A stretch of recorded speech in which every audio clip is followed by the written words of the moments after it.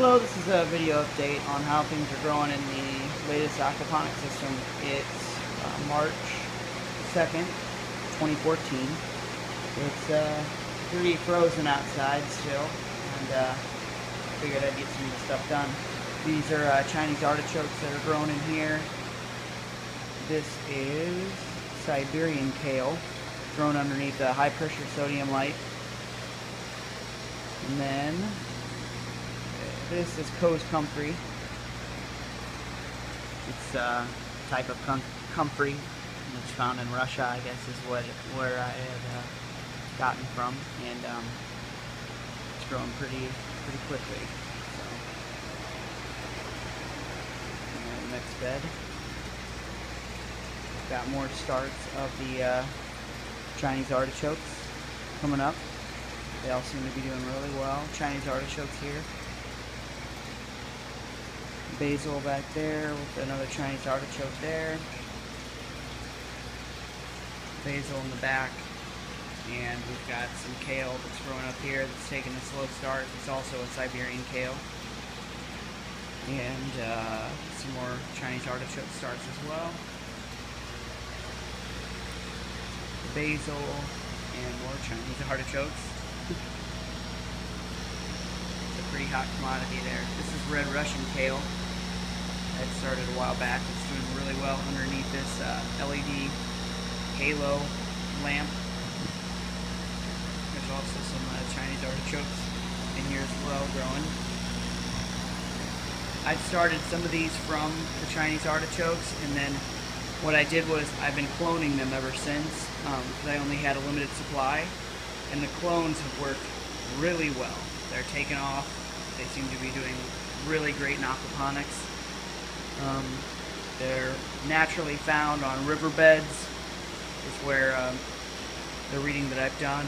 They require an incredible amount of water to grow, and if you, like during droughts, sometimes that's what kills them. So this is an awesome system where they essentially get watered 3 times an hour for about, a few minutes each time, so they get quite a bit of water supply to them. They move further along. More basil.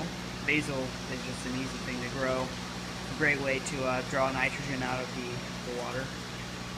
Here's some true Siberian kale as well that I started, and it's doing really well, phenomenal. This is a patch of the Chinese artichokes as well. And I took some onions, some bunching onions, and I used the onion and took the bottom root and stuck it in there, and it grew. So it's been doing pretty well. I harvested some basil earlier today. There's still quite a bit of it in this bed. And there's, I don't know if you can see it very well, but down here there's black kale, also known as dinosaur kale or lacinato kale. This type of kale seems to be the most popular amongst people, even though this kale, the true Siberian kale, is just as nutritious as the other, but for some reason it's a lot harder to grow in an area that is warm, and I try to keep it close to 80 degrees in here, and kale does not appreciate that temperature. So, and there's just some more basil and kale over there. And I had to change out a pump. I got a different pump. This is a stronger pump. I think it's a 1 horsepower pump. The one I was using was a 3/5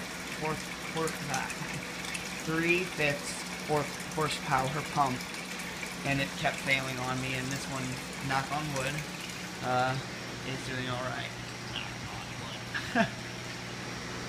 I seem to have problems with the pump failing, but I've got backup systems in place. So far, everything's growing well. I got fish growing pretty well also. You may or may not be able to see them down in this tank swimming around. There's quite a few in there, and quite a few in here. They're all coming up because I think I'm going to feed them. So here are some new ones that are going to be moving out over the tanks here pretty soon. They're a few inches long. There's a few hundred in there, I would say. I'll have quite the tilapia harvest here soon enough. And some more babies just hatched this past weekend. You may or may not, yeah, you should be able to see them in there. They look like little tiny rice grains. It's all fry in there. So, other than that, that is pretty much it. All the other fish in the breeding tanks up top are doing well.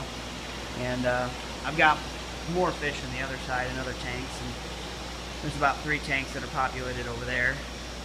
So slowly but surely I'll be pulling a lot of fish out of the system. So thanks for tuning in, and I'll try to get this uploaded as soon as possible. Thanks.